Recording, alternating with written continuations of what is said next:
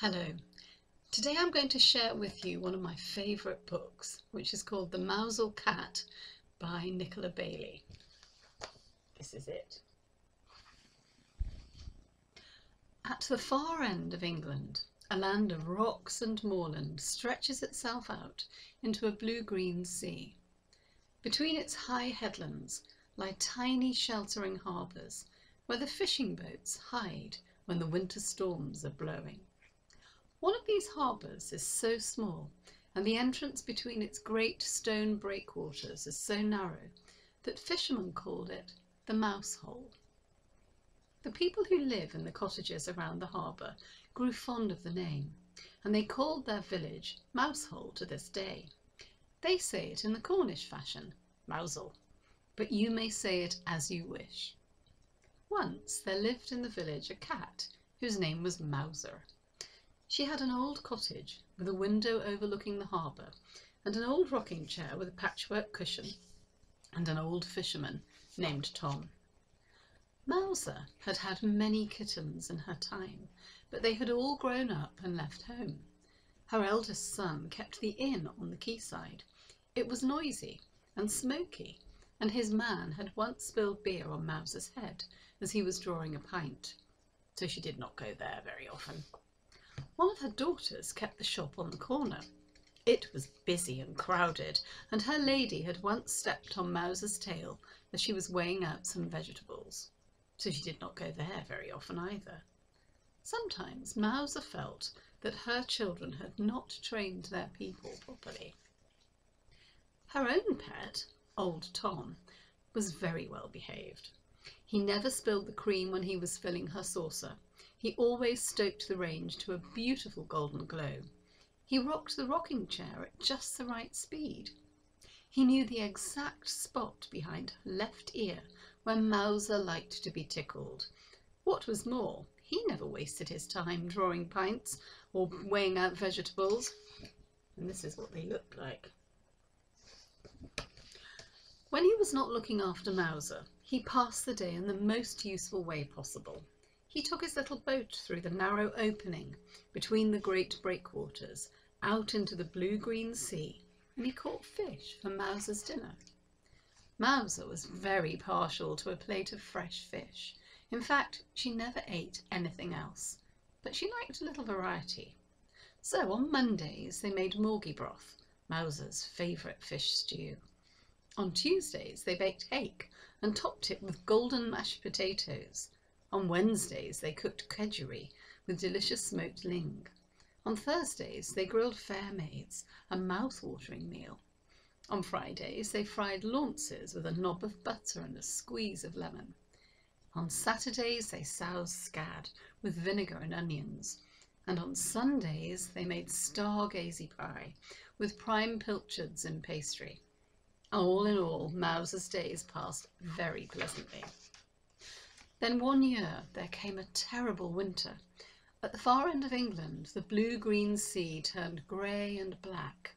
The great storm cat is stirring, thought Mouser, as she watched at the window. The wind whined like a wild thing about the high headlands. It came hunting the fishing boats in their hidden harbours. When the great storm cat is howling, thought Mouser, it's best to stay indoors, snug by a friendly fire. The sea drew itself up into giant waves and flung itself against the great breakwaters. All along the coast of Cornwall, the stone walls withstood the shock. Then the sea sucked up all its strength again and roared right over them, sinking the sailboats in their home havens, but it could not get into Mousehole.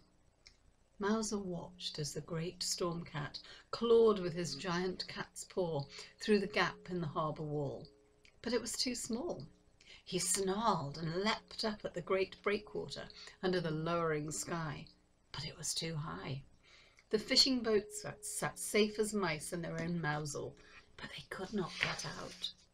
And because the fishermen could not fish, there was no more food. They ate up the few vegetables that were left in their storm-racked gardens. They ate up the salted pilchards that were left in the cellars. Mouser hated vegetables, and the pilchards were too salty for her taste. Soon there was nothing left. The cats and their people grew very hungry. Mouser sat by her window, staring out at the storm, and thought longingly of morgie broth and stargazy pie. Every day the fishermen gathered on the quayside, and sometimes they would try to take a boat out through the Mousehole, but always the great storm cat lay in wait for them, and they were lucky, very lucky, to escape with their lives. Then at last, one evening, as old Tom sat with Mouser on his knee, she felt him take a deep sigh. "Mouser, my handsome," he said, for he was a courteous and well-spoken man. "Mouser, my handsome, it'll soon be Christmas, and no man can stand by at Christmas and see the children starve. Someone must go fishing, come what may, and I think it must be me. It cannot be the young men, for they have wives and children and mothers to weep for them if they do not return. But my wife and parents are long dead, and my children are grown and gone." Mouser purred to tell him that she understood, for it was the same with her. "I shall go out tomorrow, Mouser, my handsome," said the old man, "and I shall not come back without a catch." Mouser purred louder to tell him that she would go with him, for he was only a man, she thought, and men were like mice in the paws of the great storm cat. Besides, she knew that if he did not come back, she would not much care to live in her cottage without him. There would be no one to pour the cream, or stoke up the range, or rock the rocking chair, and there would be no one in all the world who knew just where she liked to be tickled, behind her left ear. "Tomorrow night, Mouser, me handsome," he said, "we shall eat morgie broth, baked hake, ling and launces, fair maid, sow scad, and stargazy pie." Then Mouser purred, as if she would burst, to tell him that she loved him more than any of these things. The next morning they set off very early, before the others were waking. Before they went, Tom stoked up the old range and damped it down so that it would burn steadily until they returned. Then he hung a lamp in the window so that it would shine out across the harbour and light their way. As they reached the quayside, Mouser looked back through the wind and the rain and thought how warm and welcoming the window looked. Soon their little boat was crossing the harbour towards the Mousehole Gap, and the voice of the great storm cat rose all around them like a giant caterwauling. As she listened to his wailing, Mouser felt a sudden strange sadness for him. How lonely he must be, she thought, endlessly hunting the men mice in the deeps of darkness and never returning to the rosy glow of a red hot range, and her kind heart was moved to comfort him. Many a tomcat had Mouser tamed in her time with the sweetness of her singing. Now she lifted her head and sang like a siren, joining her call with the cry of the great storm cat. And so it was that he was taken off guard as the little boat made its bid for freedom. Soothed by the sweetness of Mouser's serenade, the great storm cat paused in his prowling and pulled back his giant cat's paw for a mere moment. Swiftly the little boat passed through the Mousehole and out into the open sea. Then the great storm cat played with them as a cat plays with a mouse. He would let them loose for a little as they fought their way towards the fishing grounds. Then down would come his giant cat's paw in a flurry of foam and water. But he did not yet strike to sink them, for that would have spoiled his sport. When they reached the fishing grounds, the sea was so rough that it was hard to put out the nets. "I fancy you must sing again, Mouser, me handsome," said Tom, "for your voice seems to soothe the sea like the sirens of old." So Mouser sang again, longer and louder than she had ever sung before. Indeed, old Tom was forced to block up his ears so that her siren song should not distract him from the business of fishing. And again the great storm cat paused in his play and sang with her until the nets were safely shot. All day they fished in a seething sea. The waves were so high and the clouds so low that they soon lost sight of the shore. And all the time the great storm cat played with the little boat, striking it and then loosing it, but never quite sinking it. And when his claws grew too sharp, Mouser would sing to him to soften the edge of his anger. As evening came down, they hauled in the nets. Into the belly of the boat tumbled ling and launces, scad, hake and fair maids, enough fish for a whole cauldron of morgie broth, enough pilchards for 100 stargazy pies. "Mouser, my answer, we are all saved," said old Tom, "if we can but bring this haul home to harbour." But Mouser knew that the great storm cat would strike when he saw them, run for the shelter of the Mousehole. She knew that the game serves only to sharpen the appetite for the feast to follow.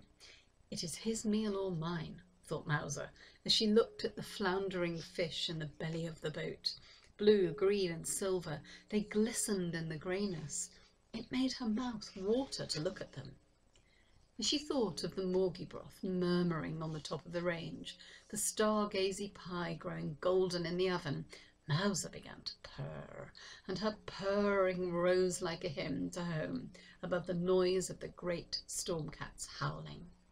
Such music had not reached the ears of the great storm cat since the dawn of time, for when do cats purr out in the wind and the darkness?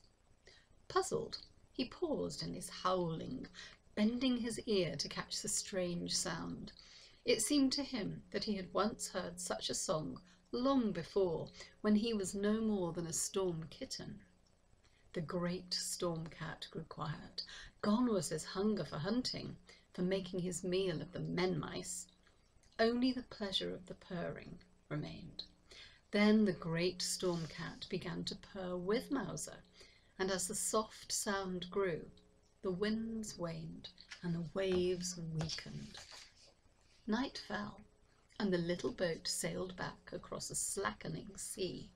As they came in sight of home, a strange sight met their eyes. The whole village of Mousehole was shining with light, and lanterns gleamed along both arms of the harbour. For when the people of Mousehole had woken to find old Tom's boat missing and a light left in his window, they knew that he had gone out to find fish for them, or to perish in the deep water. All day they had watched and waited, staring out into the cloud-racked sea, but they could see no sign of him. And when night fell, the women went home and set candles in all their windows, and every man lit his lantern and went down to the harbour walls. As they waited and watched, they saw that the wind was dying and that the sea was growing calm. The dark clouds lifted, and a thin moon shone out between them, and in the light of the thin moon they saw a small boat coming, and behind it came the smallest, tamest storm kitten of a wind. As old Mouser and Tom came through the Mousehole Gap, a sudden breeze caught them, a tiny, playful cat's paw, like a gesture of farewell. There was a great deal of cooking in Mousehole that night.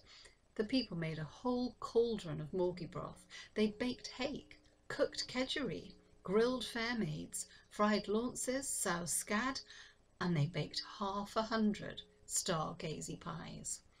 Then people and cats feasted together until the hunger was no more than a memory.